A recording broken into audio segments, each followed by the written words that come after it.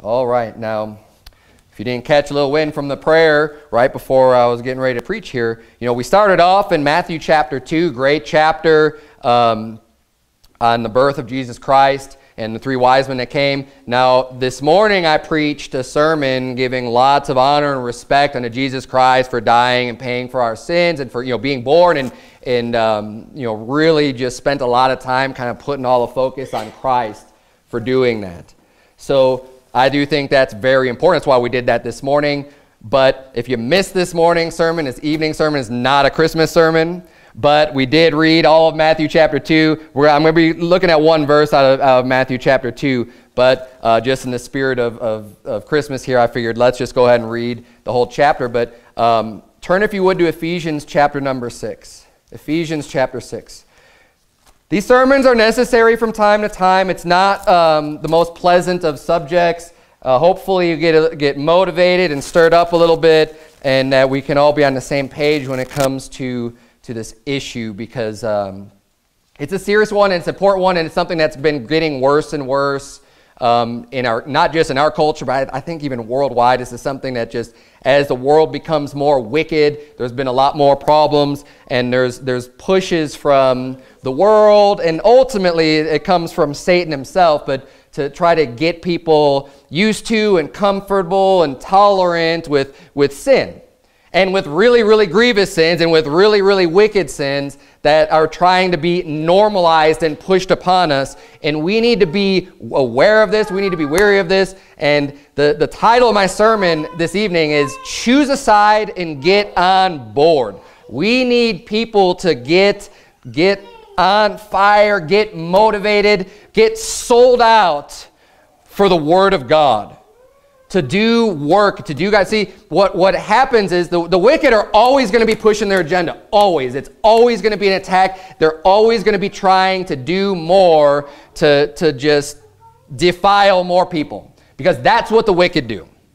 That's what they're about. That's what Satan's about. He's always been about that. And the problem is when people who are believers, people who know the truth, people who believe God's word, don't do anything.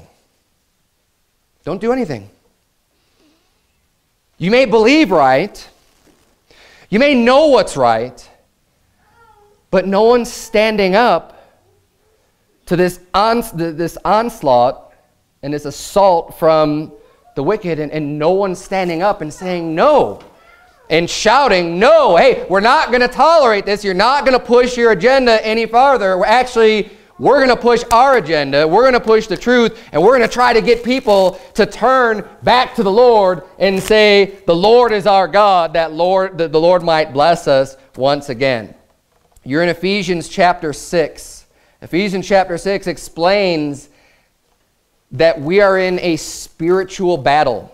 There is a battle going on. This is not just, we live our lives, we hope, start off young, maybe get married, have a family, raise some children, get older, but that's not what this life is all about. Hey, those are great things. Praise God for them. I'm glad God gives us those gifts. I'm glad God gives us family. I'm glad God's given me children. I'm glad for all of these things. They're very good things.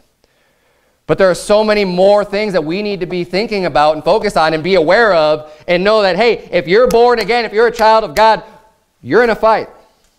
There is a spiritual war going on. Now, we are not aggressors. We're not going out looking to pick fights with people. That is not our spirit. That's not what we're trying to do. But we are definitely going to defend the faith, and we're going to defend purity, and we're going to defend righteousness when the attacks come. And the attacks have been coming really hard. Look at Ephesians chapter 6, verse number 10. The Bible says, finally, my brethren, be strong in the Lord. We need strength. Too many Christians, too many believers don't have the strength because they're not putting on the armor of God, and they're getting run over, literally just run over spiritually, because maybe they themselves aren't living that righteous of a life or that holy life, and they feel like a hypocrite and they don't know what to say, and they're not going to speak up and say anything against all of the wickedness that's being promoted and crammed down everyone's throats, because they themselves don't feel like they could say anything. They're not strong. They haven't strengthened themselves in the Lord. Finally, my brethren, be strong in the Lord and in the power of his might. Put on the whole armor of God, that you may be able to stand against the wiles of the devil. For we wrestle not against flesh and blood. This isn't a physical fight. We're not going and I'm not going to go home and get my AR. We're going to go out and we're going to go make things right. That's not the battle we're talking about. Okay?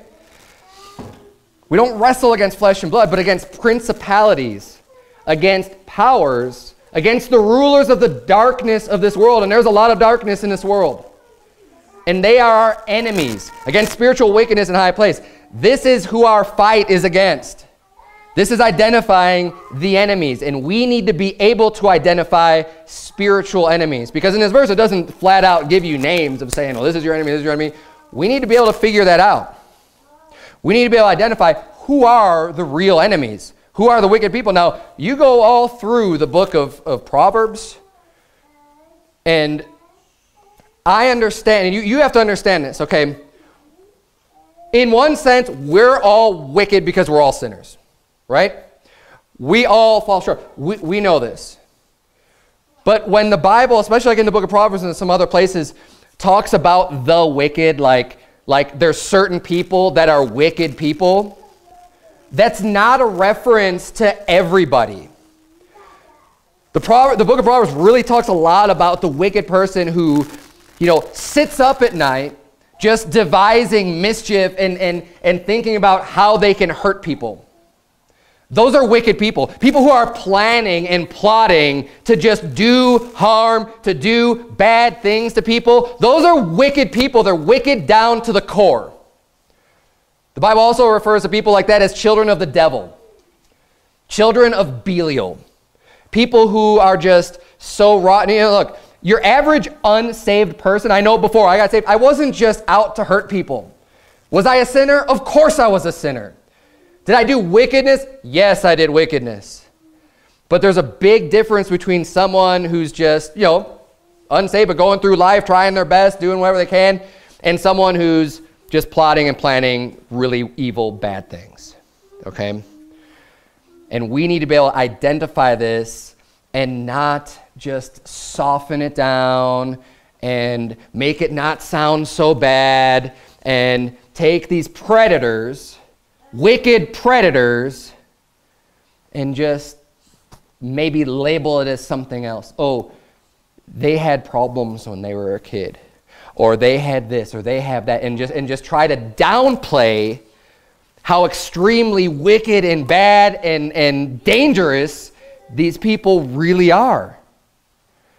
Because when you do that, you start to let your guard down, and you're going to start just inviting or welcoming these people in, and you're not vigilant to be on the defensive and to be ready to stand in the battle when the fight comes. Now, Herod is a good example of someone who was an enemy.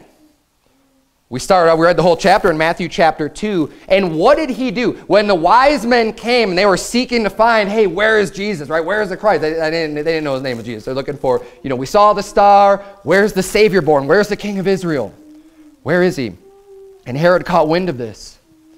So what did he say to him? He said in Matthew 2:8, you don't have to turn back there if you want to, but he said, and he sent them to Bethlehem and said, go and search diligently for the young child, and when you have found him, bring me word again that I may come and worship him also. He's being sneaky, right? He's being tricky, saying, oh, hey, go find him, and when you find him, come back and just let me know, because I want to go and worship him too. And this is just one of the tricks that wicked people will use to try to gain confidence and say, oh, no, I'm with you. I want to worship Jesus too. I want to worship the King. I'm with you. Just tell me where he is. And what was his real intentions, the real motivation? He wanted to kill him. He wanted him destroyed. Because that's why when they were warned of God and they didn't go back to Herod, this wicked, think about how wicked do you have to be to go and be responsible for the murder of all the children in the area 2 years old and under. That is evil. That is pure wickedness. Herod is an enemy, and he's not to be treated as someone, oh, well, he's just misunderstood. Oh, well, we just need to invite him into church and show him our love. No, he's wicked. I don't want that guy anywhere near my children. Look, he's out to be a prey on children. Now, he was out to kill him. He was out to kill the Lord Jesus Christ as an infant. Wicked, wicked, wicked man.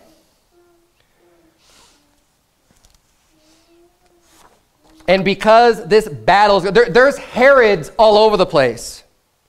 This isn't just something that's unique that happened back during the time of Jesus Christ. This is going on all throughout history. There is spiritual wickedness in high places all over the place. And this is why we can't have people sitting on the fence and being kind of wishy-washy. And, yeah, I'm a believer in Jesus, but you guys are real extreme. Yeah, I'm a believer in Jesus, but, I kind of just like living my life and not offending anybody and not having any problems. And you know what? You're going to do nothing for God when you're wishy-washy, when you're not plugged in. We need more people to get plugged in and contribute to this fight. We need more people just to say, you know what? I'm on board. I'm getting in. I'm going to choose a side, and I'm going to be part of the team. Let's all make a group effort here. Join forces, join together, and stand for God. Let's let Jesus Christ be our leader. Let the Word of God guide us, and boldly stand together. Look, we need each other. You cannot fight this battle alone. This is not going to be something that you're not even going to be able to stand. You need people. Now, we have the Lord. If everyone were to forsake you, God forbid, you would still have the Lord Jesus Christ.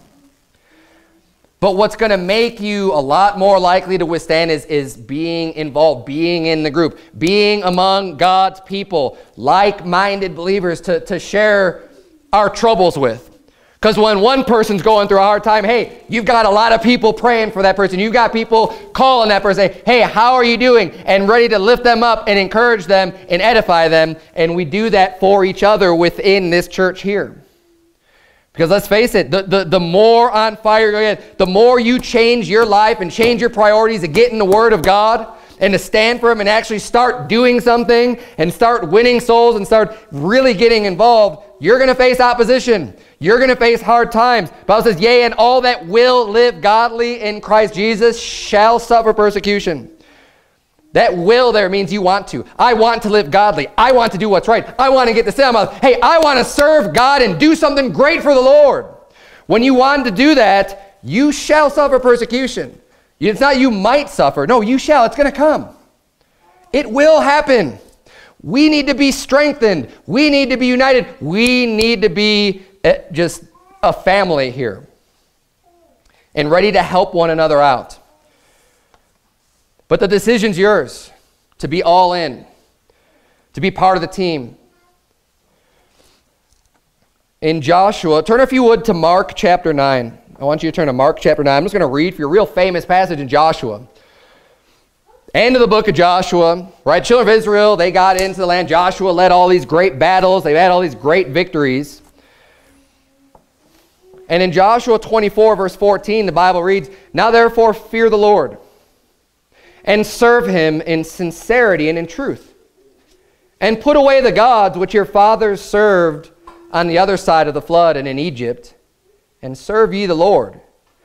And if it seem evil unto you to serve the Lord, choose you this day whom ye will serve, whether the gods which your fathers served that were on the other side of the flood, or the gods of the Amorites, in whose land ye dwell. But as for me and my house, we will serve the Lord. He's saying, you know what? You just choose. You decide. If you think that it's evil to serve the Lord, if you don't think it's right, if you don't like God, if you don't like the God of the Bible, then go ahead and find some other God, you know what? And go serve them. Go get on their team. Go over there and go ahead and do it. He said, you know what? We're doing, no, me and my house, we're going to serve the Lord. That's where I'm at. And of course, the people answer, say, oh, no, we're going to serve God. We're going to serve the Lord. We need people to make that decision and say, you know what? I'm going to serve God. And notice he said, serve the Lord. He didn't just say believe in the Lord. Now, of course, you ought to believe on the Lord, but I'm speaking to people who believe on the Lord. You already believe on the Lord. Let's serve the Lord. Let's do something for God. It's not enough just to believe on him. It is for your salvation, but it's not enough. That's not what God wants for you. He's created you to do good works. He's created you to do more. Once you've become in his family, once you're born again, you're a child of God. Of course, you're always a child of God, but hey, he wants you to be a good child.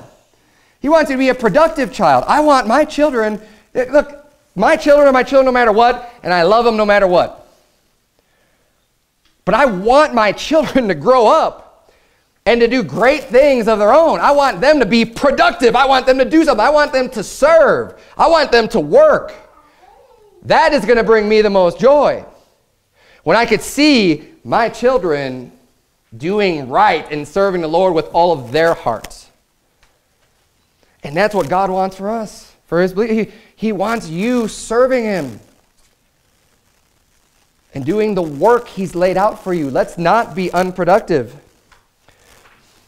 You say, you're crazy, Pastor Berzins. I don't know why I even come here, because you're always saying we need to do stuff for God. Hey, the Bible says that we should offer our bodies a living sacrifice. You want to talk about extreme? Oh, you're extreme, Pastor Berzins. Then the Bible's extreme. Fine, I don't care. You can call me whatever you want to call me. But when the Bible says, hey, we ought to offer our bodies up as a living sacrifice to God, which is our reasonable service, he says that's not extreme. The Bible says it's not. The Bible says that's reasonable. Why is that reasonable? Because God paid for every single one of your sins. God saved you from an eternity of hell. Hey, it's only reasonable that you would say, okay, God, you saved me from everlasting destruction. I'll offer up myself to you. Here I am. Use me. I'm willing. That's what we ought to do. Hopefully I had you turn to Mark chapter 9. Now I want to explain this because there are people, I want people to get on board here. I'm preaching to people here. I want everyone on board here at our church. But you know what? There's other people in other churches that are out there serving the Lord, and God bless them. God bless them. There's people that are serving the Lord that are friends of mine or friends of our churches that, think real close and real like-minded with us. God bless them. You know what? There's other churches, they're not quite on board with a lot of the doctrine and some of the things that we teach, but you know what? They're still on the same team. They're still winning souls. They're still serving God. They're still doing something and serving God. You know what? God bless them too. They don't all have to be like Word of Truth Baptist Church. Okay? I don't expect them to. Not everyone's going to join our church, and you know what? That's fine. Look at Mark 9, verse number 36. The Bible says, and he took a child and set him in the midst of them, and when he had taken him in his arms, he said unto them, whosoever shall receive one of such children in my name, receiveth me, and whosoever shall receive me, receiveth not me, but him that sent me. And John answered him, saying, Master, we saw one casting out devils in thy name, and he followeth not us. And we forbade him, because he followeth not us. But Jesus said, forbid him not. For there is no man which shall do a miracle in my name that can lightly speak evil of me, for he that is not against us is on our part. So we need to have this attitude of just understanding, look, and this is a situation we're saying, if you got someone performing miracles in Jesus' name, it's legit. He's serving God. But he's not following with your group. He's not attending your church. He says, don't forbid him. Don't tell him to stop. Hey, go ahead and serve God. Now, it probably would have been best for this person to join up with the apostles and with Jesus, right? I mean, it probably would have been the best place for him to be. But so what? If he doesn't do that, don't tell him, hey, don't do that work. Don't do the good work for God. Don't be, casting out devils. Don't forbid him. They're on the same team. That's what he's saying. He said they're not against us. He's on our part. He's helping out. He's working. He's doing the right thing. There are those that are with Jesus and doing a work for Jesus, but they may not be following certain men, but they're still gatherers. I'm going to read this verse for you in Matthew 12:30. Jesus also said, he that is not with me is against me, and he that gathereth not with me scattereth abroad. So we have two concepts being presented here. One is, hey, if they're not against us, then they're for us. But that was in regards to someone who is doing miracles and doing work for Jesus. Okay, this isn't just talking broadly about everybody. He's talking about someone who's actually out there doing work. Hey, don't forbid that guy, because they're not working against us, they're for us. But then you have him saying, if you're not with me, because this guy, he wasn't following with the disciples, but he was still with Jesus. He was still doing work for Jesus. He was doing good things, and he was, performing miracles in Jesus' name. And he's saying they can't just easily speak evil of me if they're doing that. So he wasn't the enemy. But Jesus said, he that is not with me is against me, and he that gathereth not with me scattereth abroad. You say, if you're not gathering, if you're not doing something, said you're actually scattering. Scattering is doing more damage and more harm. And this guy, even though, so there's lots of people, they may not be part of our church or even part of our movement, right? But they're still gathering. They're still doing the work. They're not the enemies. We're not going to say, hey, you can't go soul win. Praise God, go do the work. We're not going to tell you not to do work. Of course, do the work.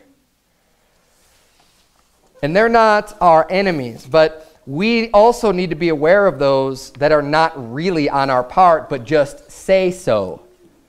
Right? Like the Herods. This is who we really need, and this is what I really want to focus on, is just being able to identify the wicked people, the Herods that say, hey, I want to come worship him too. Hey, I'm on your side. I'm on your team. And invite them in when they have wicked intents in their heart and they're out to destroy. Because Herod was out to destroy him.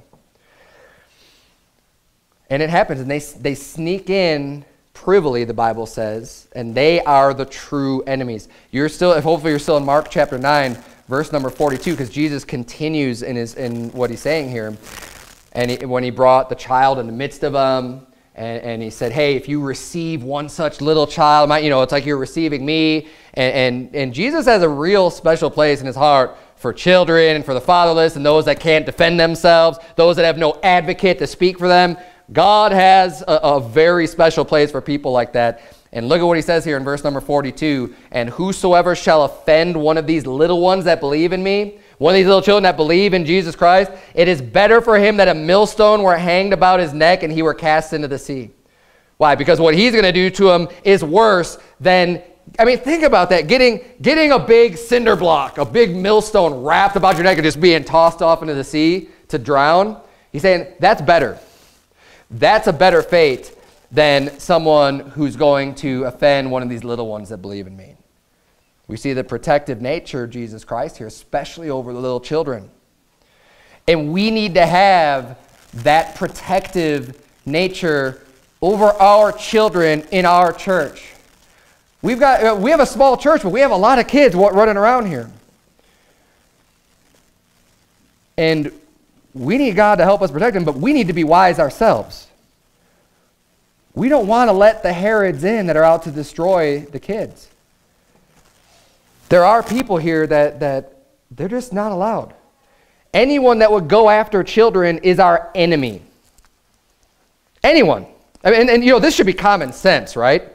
But you know what? It's not these days.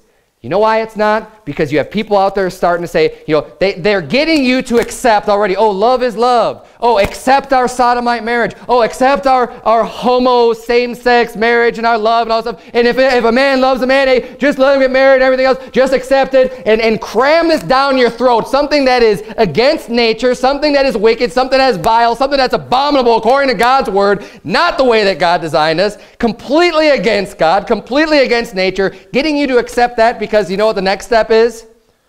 Oh, well, that was just my choice. Oh, this is the feelings I have. They're my feelings. They must be right. You must let me just do this. Now they're starting to say, oh, well, I'm attracted to children. That's just the way they got me. I don't know. This is just the way I am. And hey, I love them. And they're going to say, they love me. And you know what? You think that's crazy? It's already happening. That's already happening. That's why there's been groups like, what is it called? NAMBLA has been around for decades. I don't even want to repeat what the words stand for because it's disgusting. It turns my stomach. And I don't even know I don't know what the first 2 hours of national something of man boy love. It's sick. It's wicked. And anybody that is drawn to children like that is a wicked person. Wicked to the bone. Wicked to the heart, and are not allowed here ever.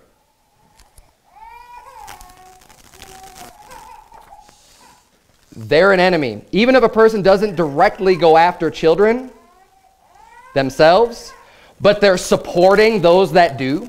They're supporters of that move. They're supporters of, hey, you know what, I don't do that, but hey, I'll help you out. They're an enemy too.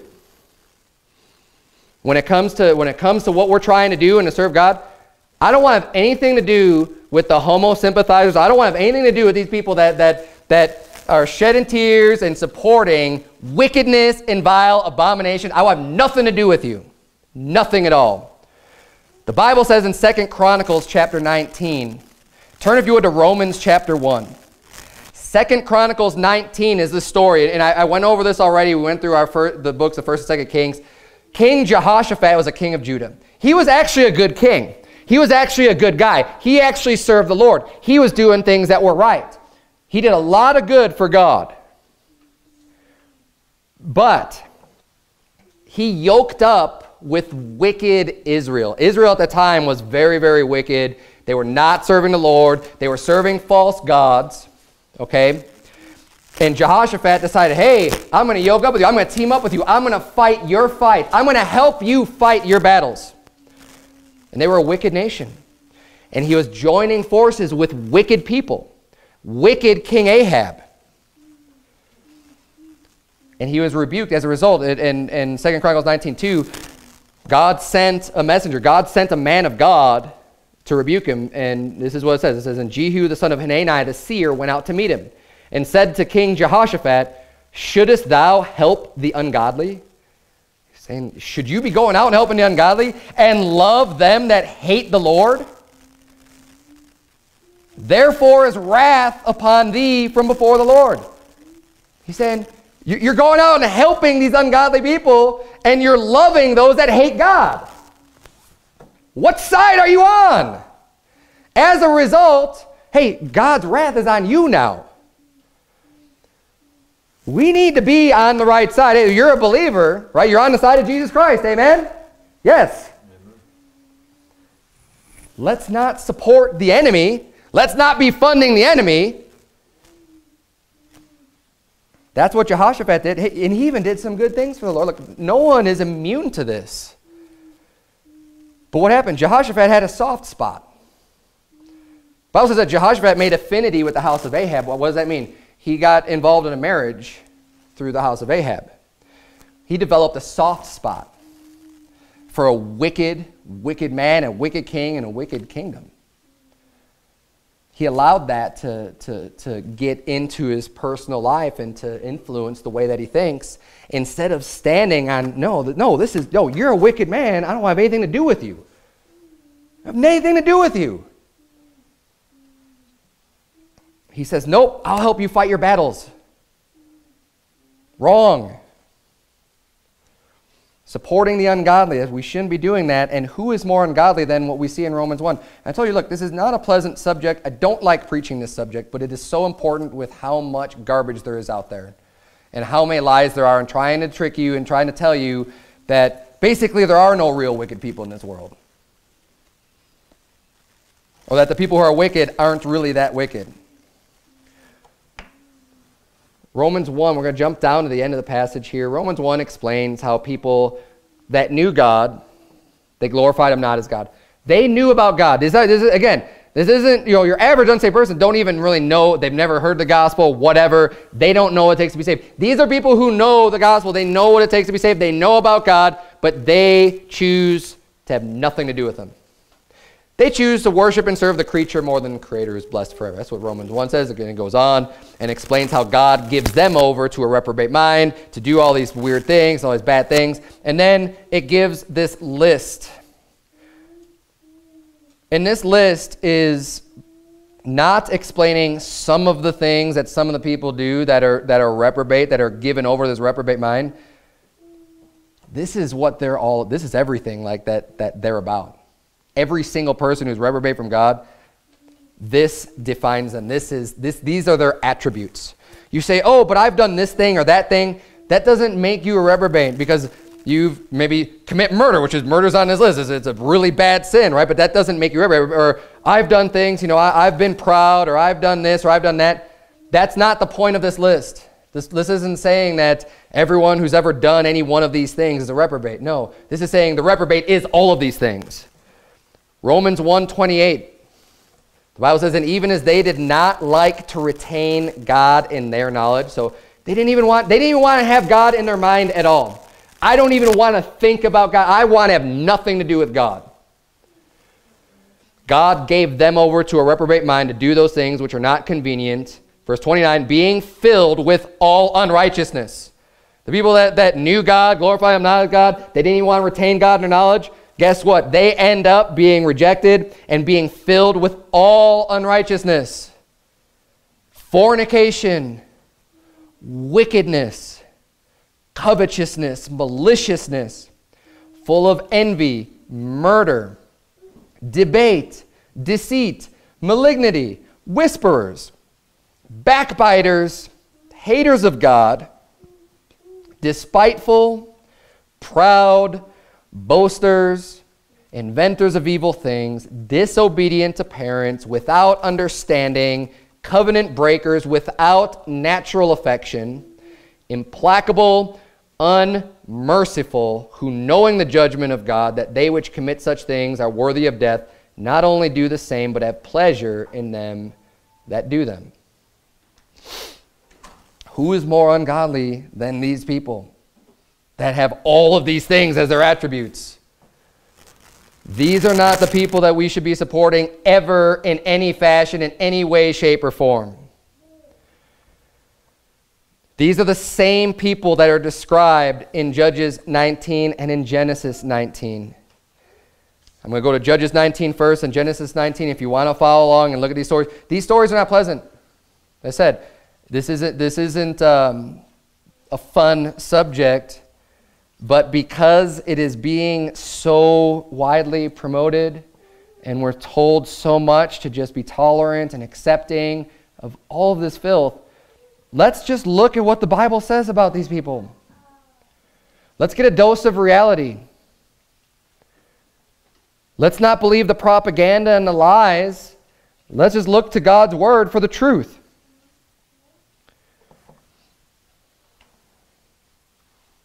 Judges 19. We're going to pick up at the point where there is this man and his concubine were passing through town. And they're on their way home. They're just trying to get home. But it's getting late. They turn into the city.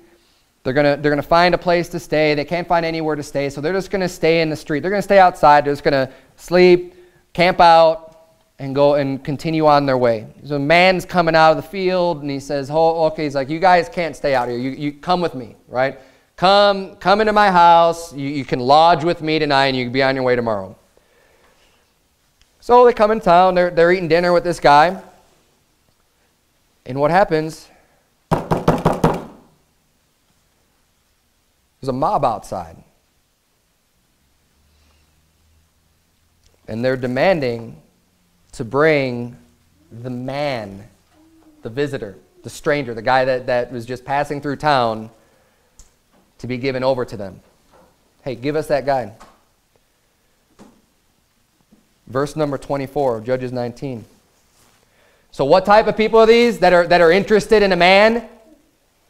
Sodomites, the homosexual, this. I mean, look, we're looking at these examples because these are the examples the Bible gives us. There are no other examples of sodomites or homosexuals that in any way is tolerable at all.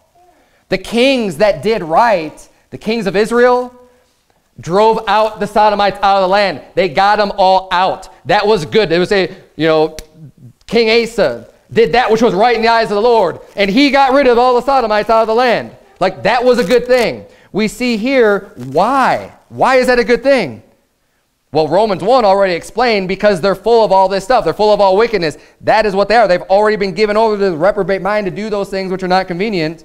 But in Judges 19, verse 24, we're going to start reading here. The man who invited these people in is pleading with them now. He says, behold, here is my daughter, a maiden, and his concubine. So he's trying to appease them and saying, here's my daughter. A maiden means she's a virgin. She's a young woman who's a virgin. You'd have my daughter and his concubine. But, you know, because how filthy and weird and sick is that for a man? He's like, it's already bad. And look, he shouldn't be offering up anybody to go and be forced, to go and be abused. That's wrong. But he's saying if anything has to happen, at least, I mean, don't make it that bad to where it's a guy, I mean, like, to where it's just a guy getting abused like that. He says that's just really bad and unimaginable. Behold, here is my daughter maiden and his concubine, and them I will bring out now, and humble you them, and do with them what seemeth good unto you. But unto this man do not so vile a thing, so wicked and disgusting a thing. But the men would not hearken to him. So the man took his concubine and brought her forth unto them, and they knew her. And of course, when the Bible says no, you know, it's like when Adam knew Eve. It's not a very explicit book in that regard. It's a wholesome book, but it's explaining what they did to her. They knew her and abused her all the night until the morning. These people are like animals. They're insatiable. They're unmerciful. You could go back and read the attributes in Romans chapter 1 and apply that to this story, and guess what you'll find? Oh, that matches perfectly. There is no mercy with them. They're not satisfied. They're implacable. They're full of murder. They're full of envy.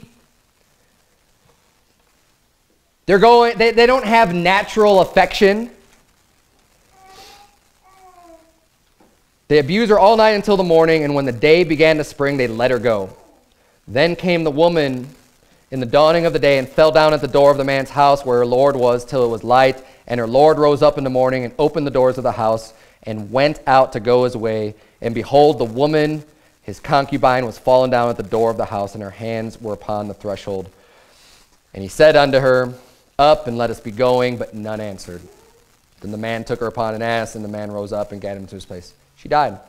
They abused her to death. I mean, people force other people. Unfortunately, it happens way too frequently than it ought to. But they abused her and forced her to death. I mean, how wicked is that? These are enemies. These are really, really, really wicked people. And the guy went and he sent out to all of Israel to come and say, look, we got to deal with this. This is not acceptable. This is not tolerable. They wanted to do that to him. Not that she's any less valuable, but that's just how disgusting and perverted they are. And they had to come up and fight against them and get them out. And they were doing the right thing. Because when someone's that sick and twisted in the head, I don't know why, this country, or maybe it's probably because there's a spiritual wickedness in high places. People can't get it through their heads. You don't correct these people. There is no rehabilitation. When someone's mind has gone so low as to think that, hey, let's go rape someone of the same gender, or let's go after some kids. You don't fix that. There is no hope for that person.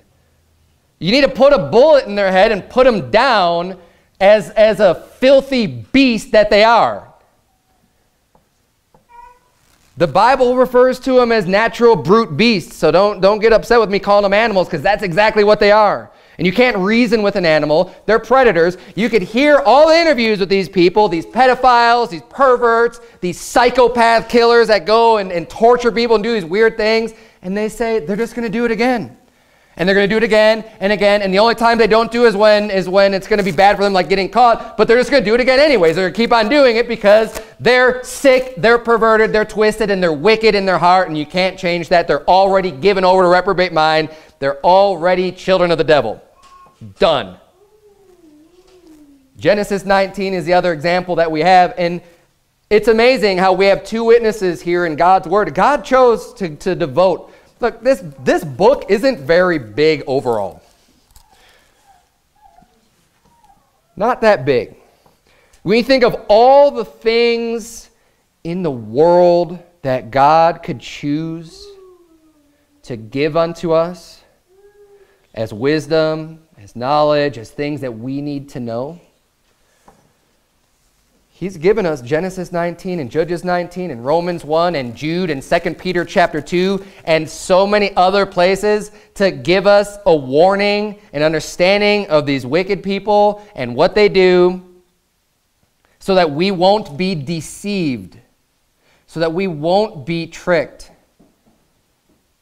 Because our natural inclination, and it's not a bad thing, our natural inclination is to give people the benefit of the doubt, right? Assume that people are kind of like you, right? You're not, I would be willing to bet that no one in this room is planning and plotting to hurt people. That's not who you, I mean, it's never been who you are. Before or after you're saved, that's not who you were. So it's hard to even grasp that there are people like that out there. And our natural inclination is just to be like, well, you know, because we can't fathom how people can be like that, it's easier for us to just allow these people in.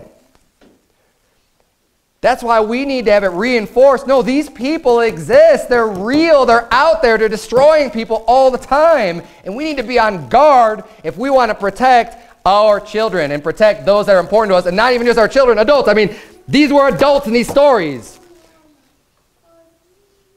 The man and his concubine, it's basically a husband and wife. It's his living girlfriend or whatever. It's his servant. They're adults. We're going to see in Genesis 19, it's the story of Sodom. What happens in this story? We have the angels come into town. Very familiar story. The angels come into town to go and speak to Lot, right? So Lot says, hey, come on in. You know, they come in his house. He's feeding them. He's being hospitable to this. And what happens in Genesis 19? Hey, we saw those guys come into town. Bring them out to us. What? That we may know them. The same thing that happened in Judges 19 is happening in Genesis 19. Look at verse number 4. But before they lay down, the men of the city, even the men of Sodom, compassed the house round, both old and young. Old and young. The young aren't even, not a part of this. They are a part of this. Why? Because they're predators. Because the Sodomites, men of Sodom, that's what a sodomite is, or anyone who's like this, anyone who goes after their strange flesh, they recruit from a young age. And look, you don't even need the Bible to tell this to you. This is like common knowledge. When you find these sodomites, they all have these histories of abuse. They're all molested as children. Now, not everyone, thank God, that's a molested becomes a sodomite. Some people actually grow up and try to do their best to live a normal life, and they don't go after and prey upon other people. But many of them that are molested as children, they become predators themselves. That's how they operate. They twist people's minds from a young age and get them to hate God for allowing such a thing to happen to them. And unfortunately, in our society, we're allowing this to happen because we're not doing what the Bible says we ought to be doing to them when they get caught. We're slapping them on the wrist and sending them into a jail to get, 3 squares a day, and then sending them out after a couple years. And go right back out on the street and go right back out and defile more people instead of ending their life. And just stopping that person from ever doing that again. Genesis 19:4, but before they lay down, the men of the city, even the men of Sodom, compassed the house round, both old and young, all the people. from every quarter. This is what the whole town of Sodom was into and what they were doing. And they called unto Lot and said unto him, Where are the men which came in to thee this night? Bring them out unto us that we may know them. And Lot went out at the door unto them and shut the door after him and said, I pray you, brethren, do not so wickedly. You say, well, why don't we see this happening so much today? Because it hasn't spread as far as it has in Sodom, or as far as it has in Judges 19 story, where they feel emboldened enough to be able to get away with doing something like that. Because once they have the numbers, what's going to stop them from doing that? They have to be a little bit more subtle about it now, but they're still out there defiling. They're still out there going to destroy. They're still out there doing wicked things. These people, if they didn't have the numbers, would still be the same way. That's the way that they are. They're wicked to the bone. They're wicked at heart. They're enemies. But here, hey, it's all the men of the city. They've all been given over into this. And they're calling out now for these guys. Hey, we want to know these guys. And Lot went out at the door unto them and shut the door after him and said, I pray you, brethren, do not so wickedly. Behold, and look, he's going to do the same thing. He's going to offer up his daughters. Again, look, this is wrong. I'm not saying it's right to offer up anybody. Now, we ought to be like, no, you're not getting anybody in my house, and you're going to have to kill me, if, to get to anyone. We ought to be defending to the death on this stuff.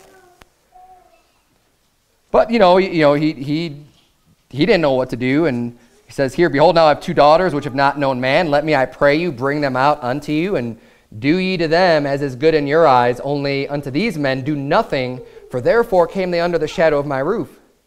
In Judges 19, they ended up being satisfied by abusing and killing a woman there. But that was not going to satisfy them in Sodom. They're saying, no. This is verse 9. They said, stand back. And they said again, this one fellow came into sojourn, and he will needs be a judge. It's funny how things don't change. Who is most loudly in our world today telling Christians, don't judge. Hey, don't judge me. Oh, don't judge me. Then the Sodomites. Saying, oh, who are you to judge? Oh, you're a sinner too. You can't judge me. It's what they were saying a lot. They're saying, look, don't do so wicked a thing. Don't do so vile a thing. This is disgusting. Don't do that. Oh, now you're going to judge what we do? Yes. Yes, I am going to judge. Yes, because God gave me the judgment. God already judged. He decided. This isn't me just deciding on my own what's right and what's wrong. This is me saying, God already said what's right and wrong. It's here. He calls it vile. He calls it abominable. He calls it wicked. So I'm going to do the same thing. When the Bible tells us not to judge, it says not to judge as a hypocrite. Don't do the things and be guilty of the same things you're judging. Read Matthew chapter 7. That's what it's talking about. It doesn't just say judge not. It says judge not that you be not judged. For with what judgment you meet, you shall be measured to you again. That whatever judgment you use, hey, just be aware that the same thing's going to apply to you. Right? That's what it's saying. So when we judge, hey, I don't have a problem judging according to God's judgment and saying that the sodomite is worthy of a death penalty because that's what God said. I'm not being a hypocrite in that judgment. But this is what they said to him. They said, oh, now you're going to be a judge? Now will we deal worse with thee. Did they know they were going to do bad things? Yes, they did, because they said, we're going to do worse with thee than with them. And they pressed sore upon the man, even Lot, and came near to break the door. They were going to they were going to do this no matter what. They had it in their heart. They're going to get these guys and have their way with them. And that's how wicked they were. And basically, the angels had to save them. They had to pull Lot in. They blind them, and even when they're blinded, they're still trying to find the door. They're like trying to get in, even though they can't see, because they're driven by their wickedness in their heart. The Bible is crystal clear on these people, on what their motivations are, on who they are, and what they're doing, and how wicked their heart is. And I don't want anybody to misunderstand what I'm saying. I'm talking about the homosexual today. I'm talking about the person who is burned in their lust towards another man. This is how the Bible describes these people. And you say, oh, that's the old, in the Old Testament here in Genesis 19, how God fixed that problem. He rained fire and brimstone upon the town. And all he did was pull out Lot and his family, because Lot was the only person that was saved in the entire town. Why? Because the Sodomites were reprobate. They were rejected. They were given over this reprobate mind. It doesn't mean they never had a choice. It doesn't mean that God didn't love them. God loved them. For God so loved the world, he gave his only begotten son. God loved everybody at one point. When people are born in this world, hey, God loves that person. But there gets a point where people decide what they're going to do. There gets a point where people are going to decide whether or not they're going to reject God or not. And these people chose to reject the Lord.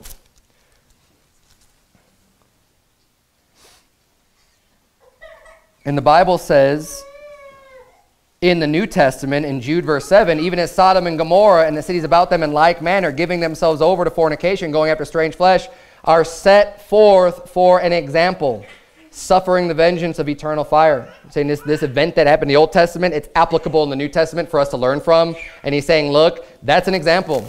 This is how God feels about that. His attitude hasn't changed. It hasn't changed in the New Testament when Jesus Christ came, that all of a sudden these people now are somehow different in their heart. No, they're not. Let's take heed to the warning, and let's not be double-minded about, especially on this issue, of kind of be wavering and be back and forth. The Bible says a double-minded man is unstable in all his ways. The world is doing everything it can to get people to accept the worst kinds of perversion. And that's a fact. That's the world. But we have a zero-tolerance policy here. Zero. In God's house and among God's people, there ought to be a zero-tolerance policy. Anytime I see or hear anyone trying to give some slack or try to explain away what some sodomite perverts do,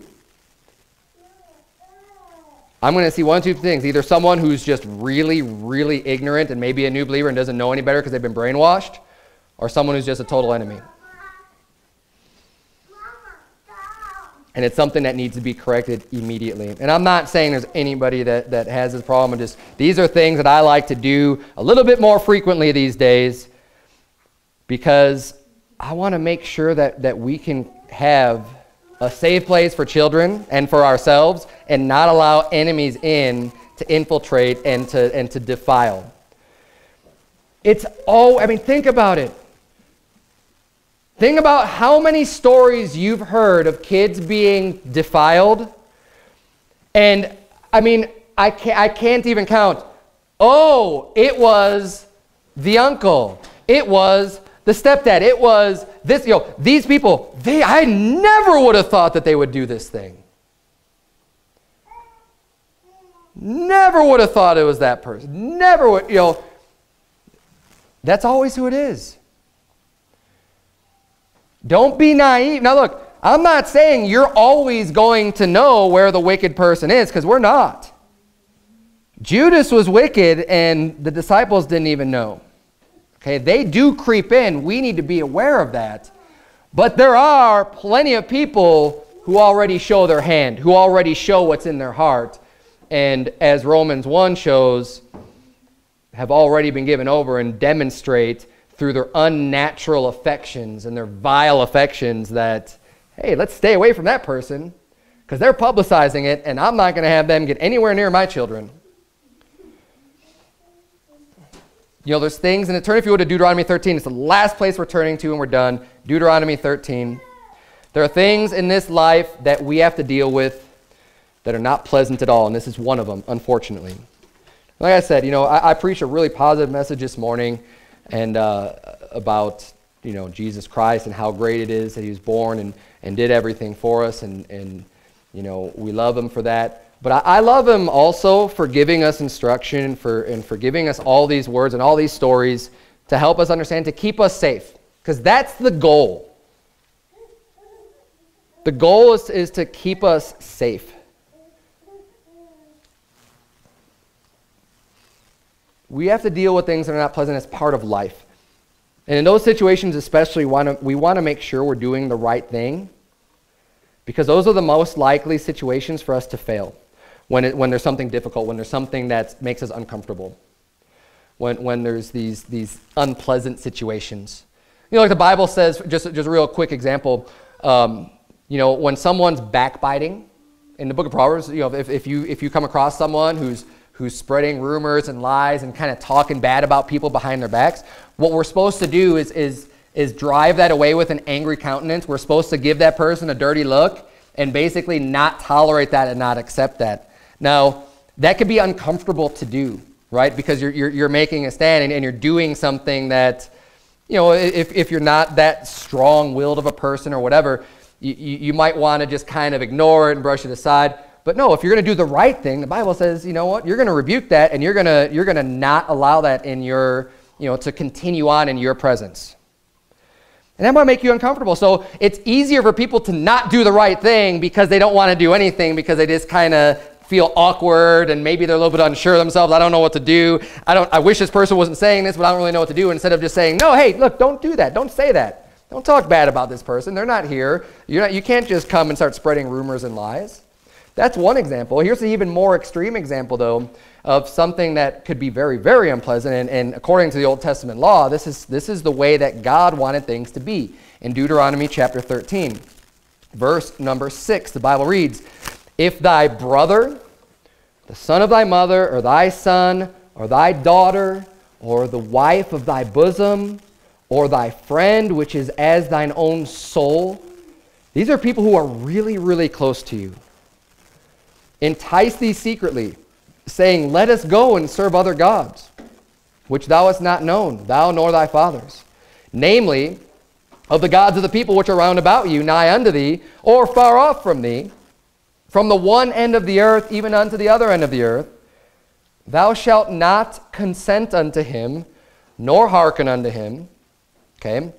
So he's saying, if people who are really close to you say, "Hey, let's go serve some other god. You know, let's forget the Lord. Let's go worship this other god." He's saying, from one end to the other, I don't care who the god is or where he's from or anything like that. He says, first of all, don't consent or listen to him. He says, "Neither shall thine eye pity him, neither shalt thou spare, neither shalt thou conceal him." Saying, don't hide him. He's like, I don't care if it's your son, your daughter, your wife. Saying, don't hide that person. Don't cover up their wickedness and what they're doing. Verse 9, "But thou shalt surely kill him." I guarantee you this passage is not getting preached very often anywhere across America. Why? It's hard to accept. But look, this is God. I didn't write this book, but I'm going to preach it. I love God's word. And this is what we need to understand. This is what God was commanding. Now, did everybody follow this? I'm sure they didn't. But this is what God was saying. He says, "But thou shalt surely kill him. Thine hand shall be first upon him to put him to death, and afterwards the hand of all the people." This is how God wants us to view certain sins. And in this case, it was a sin of just going and completely forsaking the Lord and worshiping another god, which is a false god. Which, isn't that what Romans 1 says the Sodomites did? They rejected the Lord, and they worshiped and served the creature more than the Creator. They made up their own gods. They became idolatrous. Verse 10, "And thou shalt stone him with stones, that he die, because he hath sought to thrust thee away from the Lord thy God, which brought thee out of the land of Egypt, from the house of bondage. And all Israel shall hear and fear, and shall do no more any such wickedness as this is among you." So God has a purpose for having such a very definitive and strong judgment against something like that. He's saying, I don't want this to happen ever. So if it happens one time, I want you to be able to do this and go through with it and do this execution so that no one will ever even think about trying to draw people away from serving the Lord. It's what the Bible says. part of the law was requiring the people to carry out the execution of those worthy of death. Getting your hands right into it. You have to really hate sin and really love God's law in order to do something like that. Don't overlook this fact in God's perfect law. There's no soft spot for wickedness in God's law. Now look, I know we're not saved through the law, but these are laws that God gave for the land to be run and how they were supposed to be, how things are supposed to be handled. So even if someone close to you was guilty in this situation, you know, we ought to love God and His ways more. So unfortunately, so many people these days, they have somebody that may be close to them that fits the bill of a Romans 1. And you don't want to think about it because it makes you uncomfortable. But don't, you know, just overlook it. And dead sure, I would never allow them around any children ever. We see, I mean, the Bible gives enough examples of this. I don't think it's unclear at all. I think it's crystal. God intended it for it to be clear for us because it's so important. And I'm not going to tolerate. And look, like I said, I don't think, you know, I don't know anybody who's secretly promoting sodomites or anything like that comes here. But we're not going to tolerate it. There's a zero tolerance policy on this because it is so serious. Because I mean, this is grave. This is a very serious, sobering matter. And you know, and the people that are out there, we got a DVD. I think there's still at least one back there. It's called "Burn That Way." After all, there is you know, this wolf that's crept into Baptist churches, and I have no problems calling this man a wolf. Now look, that's strong language. You call someone a wolf because a wolf in sheep's clothing is someone who's wicked and ravenous on the inside, and on the outside they're trying to play the sheep and trying to gain your confidence. There is a man that's a wolf. His name's Johnny Nixon. And he has this ministry. It's called Born That Way Ministries. Born that way. Exactly what the sodomites are saying. Hey, I was born this way. Hey, God made me this way. No, look, you weren't born that way. You were born natural, and you rejected God, and God gave you over to that reprobate mind to do those things which are not natural, not convenient. But he's out there trying to say, oh, no, they're misunderstood. These people who are sodomites have become confused because they were actually born eunuchs. And he says that they didn't have any type of attraction to anybody because that's the way God made them. Now look, if there are people that, and I don't even accept that premise, but if there are people that exist that don't have a natural affection for either gender, male nor female, why would they be drawn to become a homosexual?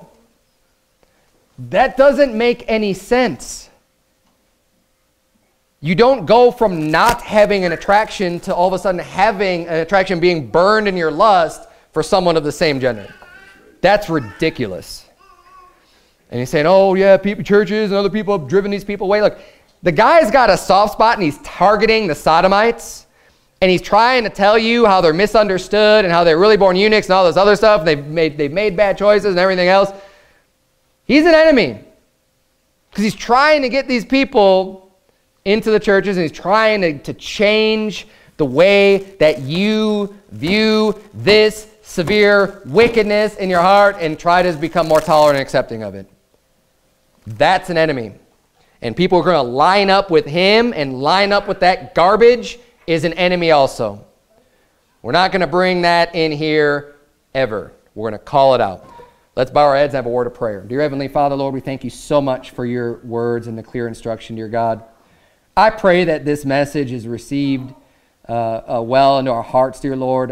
I'm sure that nobody here likes to think about these things. I know I don't, dear God, but they happen. We live in a really wicked, perverted world. God, we ask for your protection just as you protected Lot and I pray that you would please watch over our church, watch over our families, watch over our children, dear Lord. Help us to have our own watchful eyes over them, but that we know that there's times they get out of our sight, dear God, and we just ask for you to watch over them, that they wouldn't be defiled. Lord, help us to fight against this surge of wickedness in this country. Help us to be able to identify the enemies and not to be soft towards them and not to back off or relent on our stand when it comes to this issue, dear Lord. Help us to be strong. Help us to just be bold and strong and strengthen us, dear Lord, to do that which is right and to stand for righteousness when everyone around us is trying to push wickedness, dear Lord. It's in Jesus' name we pray, amen.